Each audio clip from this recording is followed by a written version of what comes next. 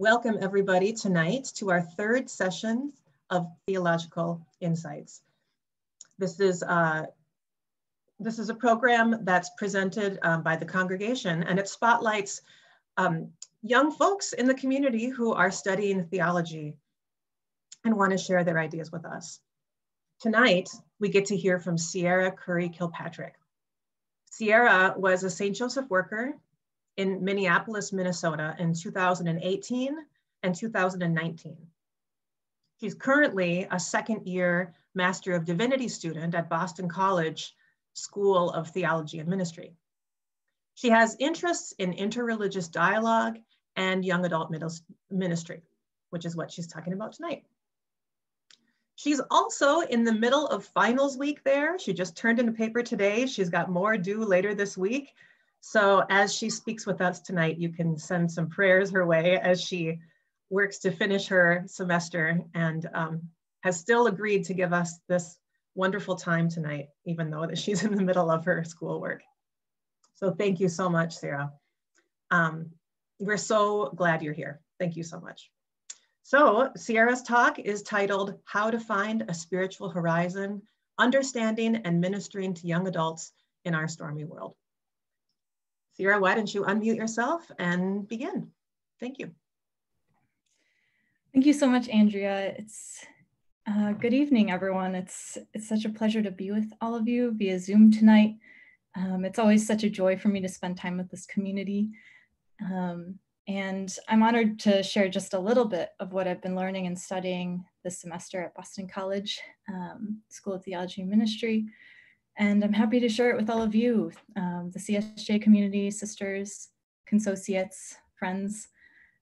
If it weren't for a lot of you here, I probably would not be where I am today. So thank you very much. I'll begin our time together by sharing an opening prayer. Then I'll offer my presentation, and then I'll offer some questions for us to ponder while we have time in some small discussion groups, which will be explained later. And then we'll have a chance to come back together as a large group for more questions and insights that we'd like to share with one another, as Andrea has explained to us. So let us begin in prayer. Let us remember that we're in the holy presence of God. And may we always remember to love God and the dear neighbor without distinction. Good and gracious God, thank you for the gift of life, for the journey of discovering who we are and who we're meant to be for others. But God, we live in a stormy world. Navigating these waters are challenging. Help us to be a beacon, a guiding light for the young person beside us on our journey. May we embrace each of our gifts and talents, finding our role, our purpose, as together we navigate our way to the horizon that we can call our home. We ask this all in your name. Amen. So today we're going to be talking about young people. Maybe some of you work with or minister or teach young people, teenagers, young adults. Maybe you still are a young adult like me, technically. Maybe you aren't, but maybe you're a mentor, you're an aunt, an uncle, a parent, a godparent. Either way, I hope we can all learn a little bit more today about the young people in our lives, how we can best minister to them, and maybe learn a little bit more about ourselves too, because I think we're all still growing up. So most of what I'm going to be sharing with you today is just some of the plenty things I've learned from my practice of ministry with youth and young adults course this semester. My professor, Teresa O'Keefe, who took the pleasure of joining us tonight, so welcome, shares excellent insights, not only theologically, but practically when it comes to ministering to young folks. So I don't know about you, but for me, theology can sometimes be too much up here in our head and not right here in our heart or right here, people right in front of us. But maybe that's just because I'm in the middle of an intense Master of Divinity program at Boston College.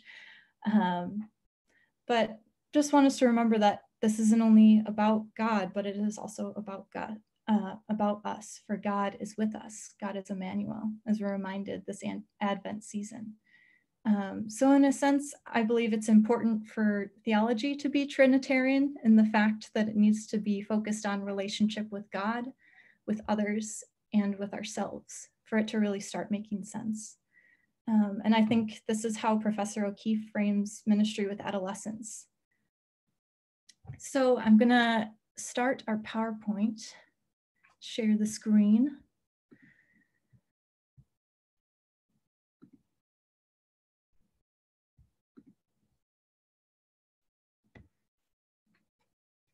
Okay.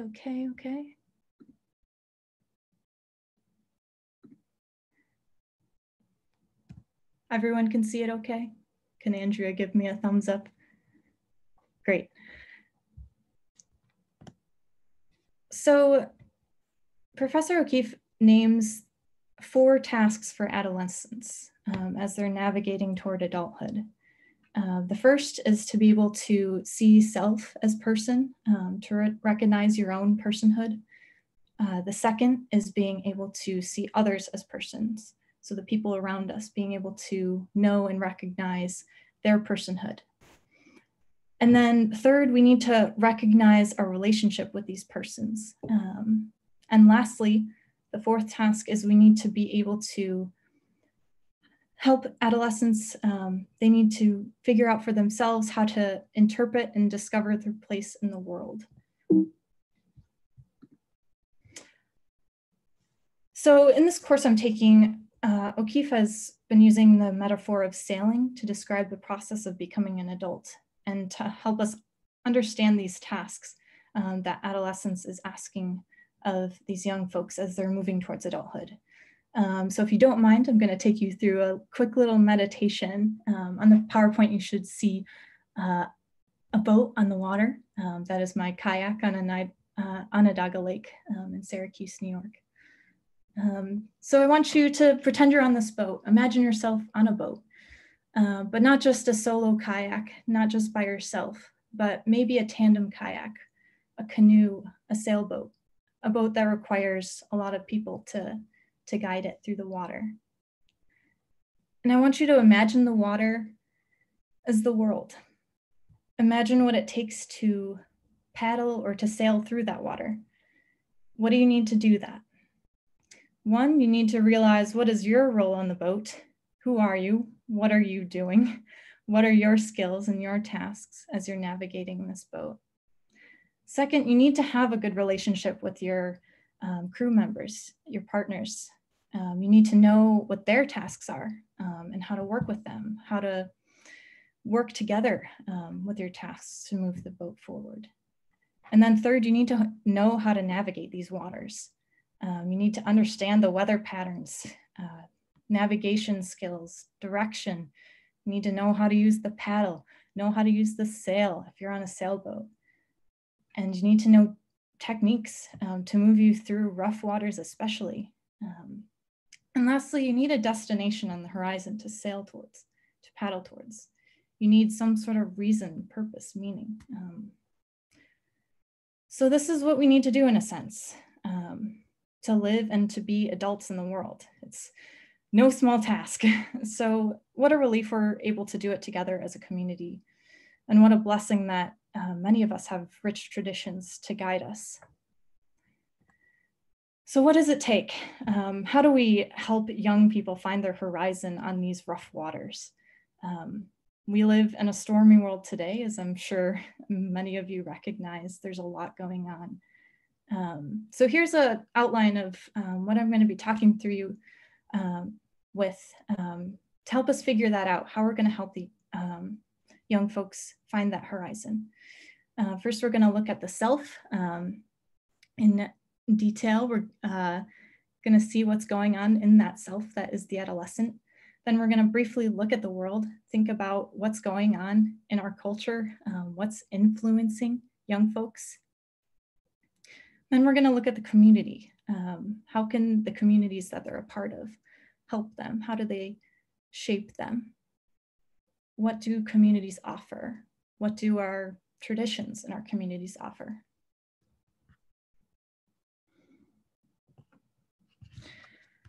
So first, we're going to look at the self, that is the adolescent, and understand that self.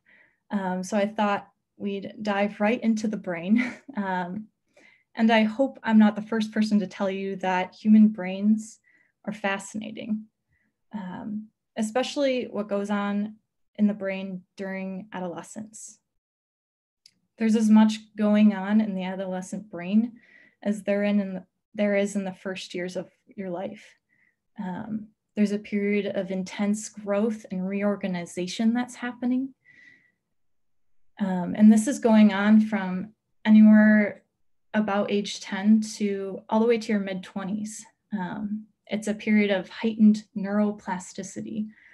And what that big word means is neural pathways are being formed as skills are being learned. The brain is literally reorganizing, reshaping, reconnecting neural pathways. And this is all mostly going on in the prefrontal cortex, which means there's a lot of growth and reshaping going on in what is our decision maker, what's going to be our CEO of the brain, if you will. So a lot to do with decision making, a lot to do with trying new things. And all this going on is part of the reason why adolescents, teenagers, young adults are so impulsive and risky, because there's an eagerness to try new things. The brain wants young people to try new things, to learn new things, to gain these skills. But it's also why it's kind of a risky time, because the decision-making building is still happening in the front part of the brain. So young people are not able to have the maturity of judgment as older adults are. They can't think about their consequences. But yet this risky part of life is also a period of incredible opportunity for the plasticity of the adolescent brain is so much more than the adult brain. There's so much more reorganization going on. I'm sure all of you are familiar with the term, the phrase, use it or lose it. So it's why learning things as an adult is a lot harder, because our brain isn't wired to hold on to these skills in the same way as the adolescent is. They're literally wired to reorganize, learn, and formulate ways of thinking that'll stay with them for the rest of their life if it's practiced enough. And if it's practiced and done, they'll keep it in their brain.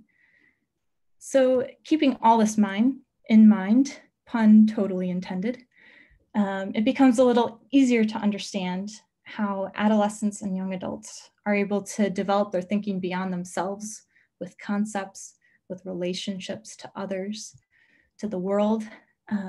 This is because there's a shift going on in their thinking, thinking about doing concrete things, shifting to thinking about the concepts behind these concrete things. This is explained in something called subject-object theory, which comes from Robert Keegan, which is very complex for my brain. So here's what I want you to take away from it.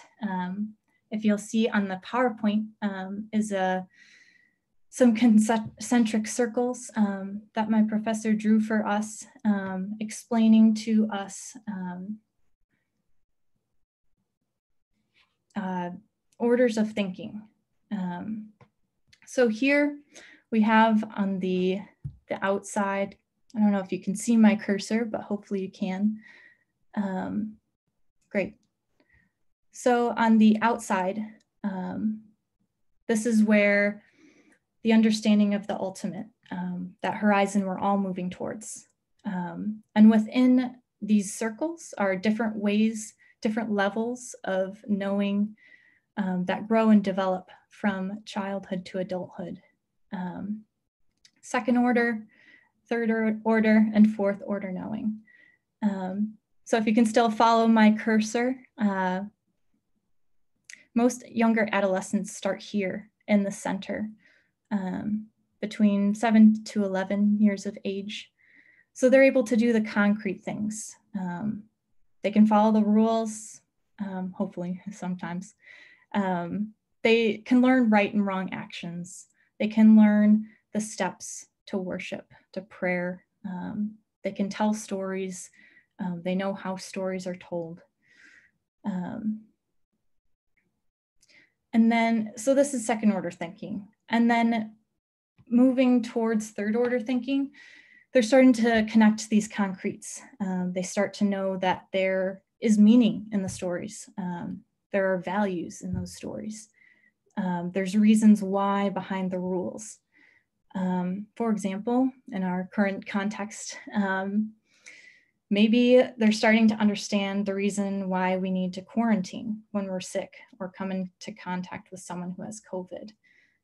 They're able to move beyond thinking about themselves and this sucks, I don't want to stay inside, I want to see my friends, I want to go play. And they start thinking, oh, this is to keep my family safe. So they're able to move outside of themselves and think about maybe the well-being of others in their family, in their community. So this is really moving towards third order thinking. And young people have the capacity to take it even further. Our hope for college-age young adults is not only that they're connecting these concretes, finding meanings, but they're starting to connect the concepts behind those concrete things, find how the different meanings relate to one another. And then they maybe start prioritizing the values that they're learning about. What values are more important to me and to my family. And this is where we start getting into fourth order, which disregard fourth order for now. It's where, you know, theology students and educators are supposed to be apparently. But many of us, even in adulthood, stay in third order thinking. And sometimes we even fall back to second order thinking. This isn't meant to be a static linear process at all, hence the circles within circles. These ways of thinking are going to stay with us and continue to develop throughout our life. So the goal is not to confuse you with all this jargon, hopefully, but for you to see that there's shifts going on in the ways that young people are thinking. Second to third order thinking, this is where adolescents and young adults have the potential to grow. More likely than not, this is the space they're in that second order, moving to third order thinking. So as ministers and as mentors, we want to understand where individuals are at. So hopefully this kind of tool can show you where they may be in their thinking. And hopefully it can help us push adolescents and young adults towards that third order thinking, being able to find connections behind practices, behind stories, behind concepts in their life and other people's lives. This is how that young adults can really start being able to think critically about concepts presented to them, especially when rules and beliefs they were told as a child from their parents aren't matching up to what they're experiencing in the rest of the world, whether they're at their friend's house, at school, at college. They can start beginning to understand that others may have different practices than them, let's say religiously or different ways of being hospitable. But even with the differences, they can still have the same or similar reasons or values behind what they're doing. There is that greater horizon that we're all moving towards, and there is relationship, and they're starting to recognize that relationship. So the next question becomes, moving from the self to the world, is how teens and young adults are finding a horizon in this stormy world that doesn't completely match up with the beliefs and rules they had growing up. How do they even begin to navigate that? By stormy world, I am simply implying that there is a lot going on in our modern day world. There's a ton of information being thrown at us every day, especially with the internet, the social media. America's a pluralistic society. There's a lot of diversity, a lot of cultures, a lot within politics, within schools. There's so many messages and narratives out there that can make it confusing for an individual to find their place, to find their meaning. And they can often too easily get caught up in practices that the world is telling them it's cool, but it can actually be harmful to their well-being. So how do they navigate all that?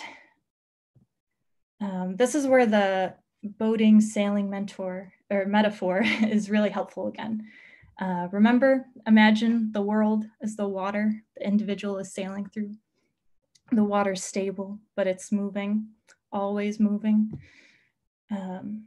So how does the young person, the sailor, take in what is going on in the world, the waves, and interpret it? It really matters what the culture is saying to young people. Young people can take it in and normalize it easily. Just think of the college party culture, the fashion industry, the music industry, the economy, how much technology and social media is influencing them. And think of how much is this all really offering the young person about their horizon, their value, their meaning, their purpose. What narratives do provide meaning? What can be a helpful guide? This is where the community comes in. For we've learned that the adolescent does have the capacity to think deeper about meaning and purpose from those concentric circles I talked you through. But we have to remember that teens and young adults can't do it on their own. As much as our individualistic society tells them that they can, the community has a really important role in helping the young person discern where they fit in with all of these new concepts being introduced to them every day. The community can be the model and the inspiration for the way forward. And by community, I don't just mean family, I don't just mean class. It can be mentors from outside of the family, in school, in a faith community, a sports community, friends. Each has a unique insight into our world and all have narratives and practices which sustain our young people and give them meaning and move them forward. So this is Fred Eddy. He is an author and a part of a theological initiative at Duke Youth Academy. And he speaks of what a Christian community can provide. My colleagues from my course and I would all say that the first thing a young person needs to experience is a loving, welcoming, and authentic community. First things first. And the reason for this is to build trust, to build comfort, and openness, to listening to what you have to offer as a mentor, as a minister. What Fred Eddy then speaks about that I want to share with you is the need for balance, maybe even tension sometimes, between what he calls pouring in and pouring out. Pouring in and drawing out, excuse me. So we pour in the Christian narratives, for example, the teachings, the lessons from scripture, the stories, the sacraments.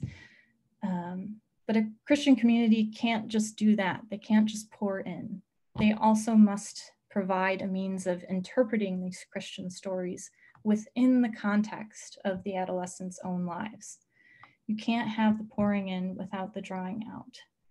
Focusing too much on the pouring in leads to a dry faith narrative that isn't living tradition connected to these young lives of the faithful.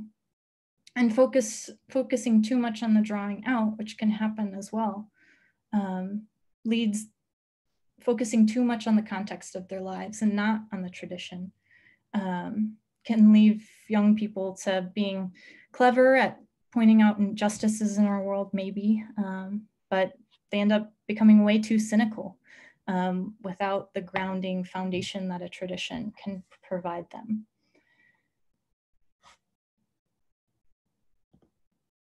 The Christian community has a lot to offer. I mean, wow, I took a course on liturgy this semester, and just the Catholic liturgy alone has so many rich pieces to offer.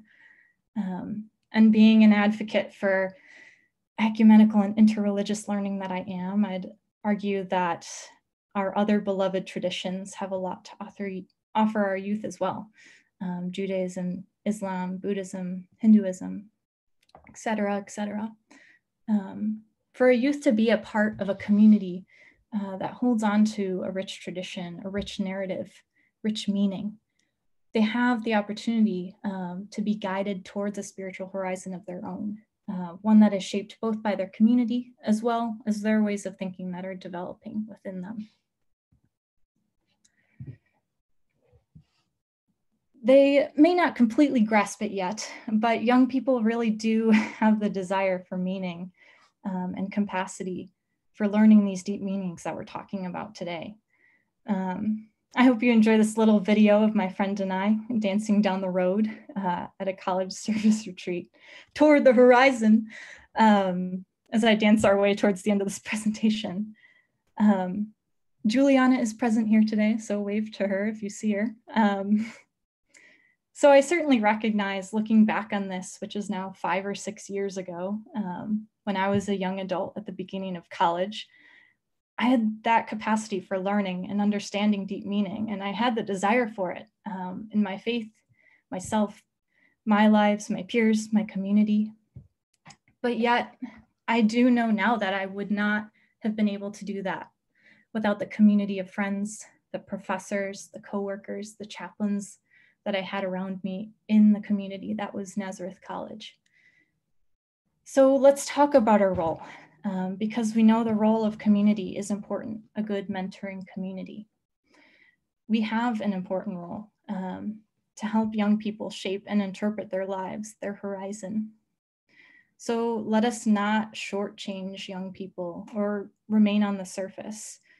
We know they're capable of thinking of deep concepts. The development of the brain tells us so.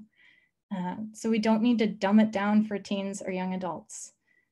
For as you know, there's something about young people that can, especially teenagers and young adults, they can sense hypocrisy about a mile away, I think.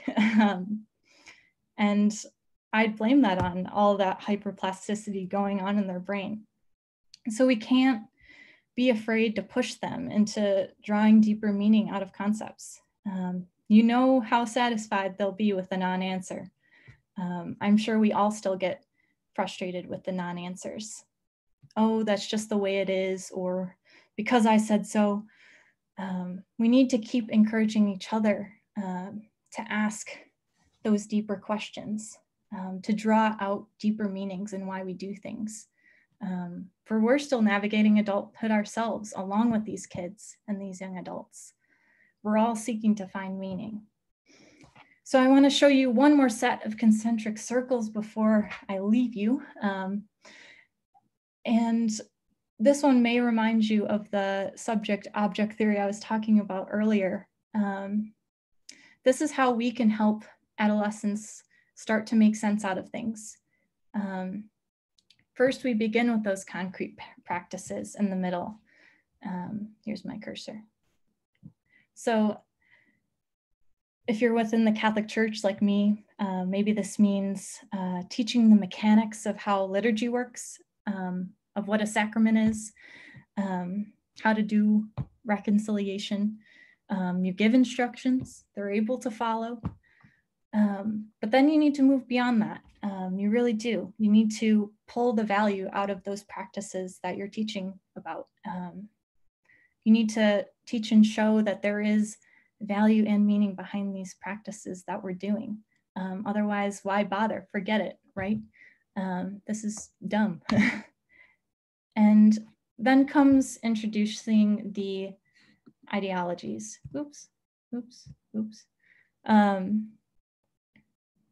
So maybe you can teach them a broader theological vision behind the value, how the value connects to the greater Christian tradition, for example. This all prepares the adolescents' hearts and minds for connecting to an understanding of what's ultimate, their spiritual horizon. So this all flows nicely with that other set of concentric circles of how they're growing in their thinking, because this is how their brain is developing. This is the process of how they're learning and understanding throughout their adolescence, throughout their young adulthood. And this is what we need to keep in mind. So let us, within our own respective communities, find ways that we can communicate authentically our own rich traditions that we have to offer within our own spiritual horizons. And let us seek to help young people in interpreting their own horizon so that they can be in greater loving communion with themselves, with the world, and with the divine. So I want to close with this great quote from Teresa O'Keeffe's book, Navigating Towards Adulthood, about community. As God is communion, so the adolescent is called into communion, into relationship with others and with God, so as to discover her personhood. The community, through its many practices, trains the adolescent how to be in communion, how to love God and neighbor as himself. It trains her to open her eyes to see her life and the world as gift given freely. The community in its practices teaches her to open her heart and risk giving herself compassionately to the other. The community models the truth that we are never perfected, never free of mistakes, but always open to greater grace. So here's some resources for the reading that I'd be happy to share with all of you that are all great resources for this kind of stuff. And I thank you. Thanks for listening.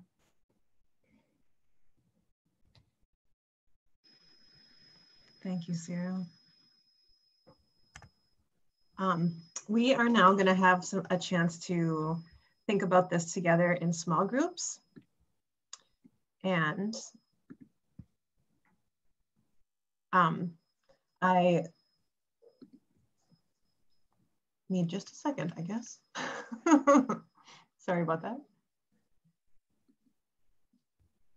So we're going to take some time for small group discussions. There'll be a prompt on your screen asking you to join a breakout room. We'll have about 12 minutes in these breakout rooms to discuss in small groups some of the ideas that Ceara just introduced to us. And there'll be no appointed facilitators in your room. So once you're all present, feel free to unmute yourself and begin sharing with one another, okay?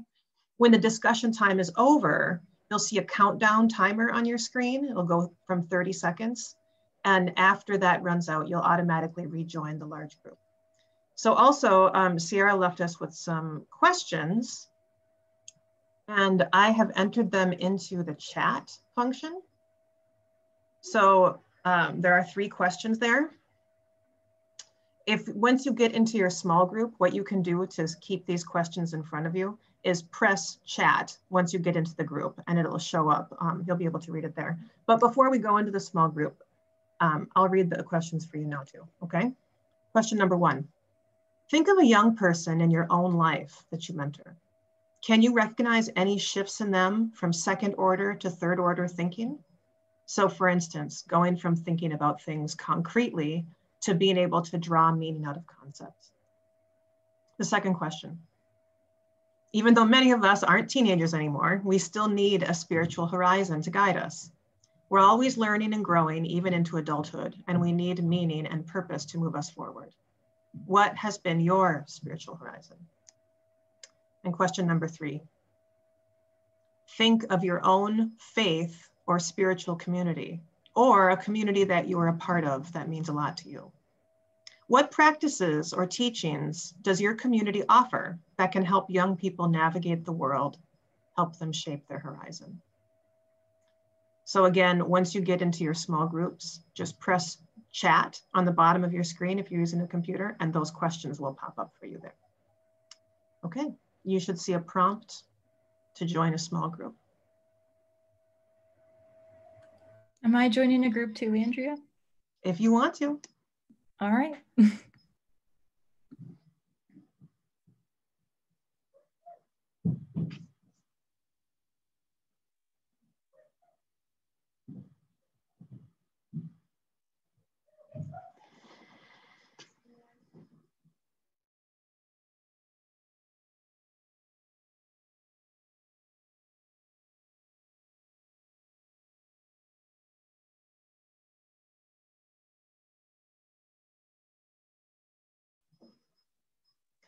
If you happen to be in this room and you would like to be in a small group, let me know. Otherwise, you're welcome to not join.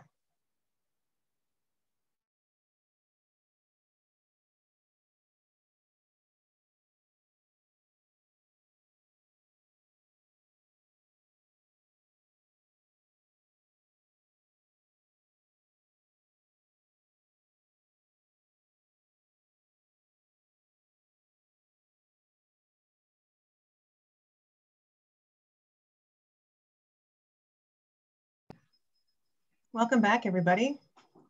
Thank you. You all came back at once, so that must have meant that the conversations were good. Nobody wanted to leave early. Yeah. Now, as we come back together, we have time for some questions and comments from the group. But first, I would like us to wait a minute and so we can do a translation. So just give me 1 second while I set this up.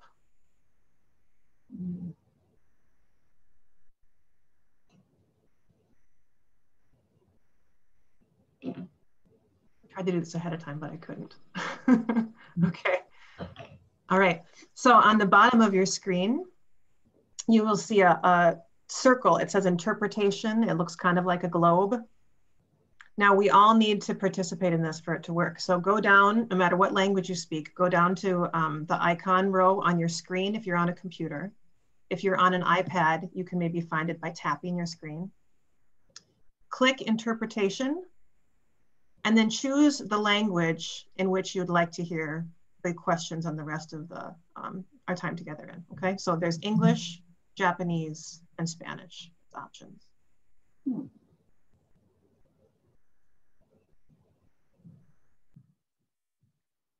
Okay. Has everybody had a chance to do that? Yes? And Andrea, do you have, does that happen automatically, or do you have translators? No, we have interpreters who are working with us, right? So it's a great function, but you still have to supply the people. Yeah. All right, well, now we're going to have time for about 5 people to share a comment or a question. And to do that, please just physically wave your hand in your screen. And when I see people who are ready to speak, I'll say your name. When you hear your name, feel free to unmute and share. Okay, so does anybody feel like they have a comment or a question? Bea, go ahead. Ceara, I'm interested in your emphasis on the community, and I wonder if you would just comment on the sort of the phenomenon of spiritual but not religious, and also the nuns and nuns movement.